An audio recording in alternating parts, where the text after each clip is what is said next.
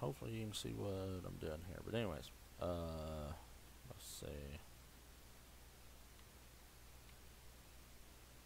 Oh, what the hell that noise was?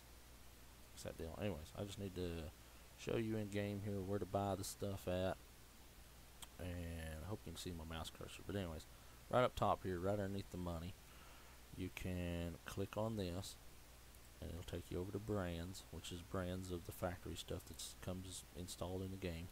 You click it again, goes over to category mods. Yeah, and in here is where you can buy, you know, whatever mods you've uploaded, whatever mod you have in the game.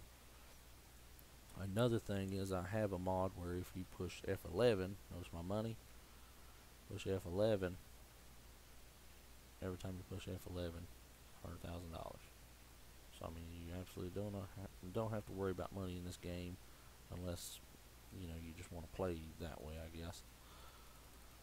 Anyways, you know, just anything you want to buy out here. Let's buy this big tractor here. Let's make it red. Of course, its case has got to be red.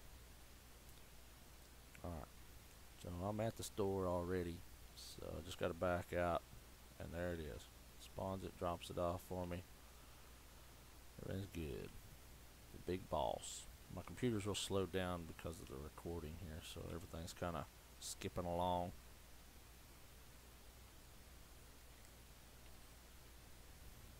Anyway, it's simple as that. I mean, it seems hard.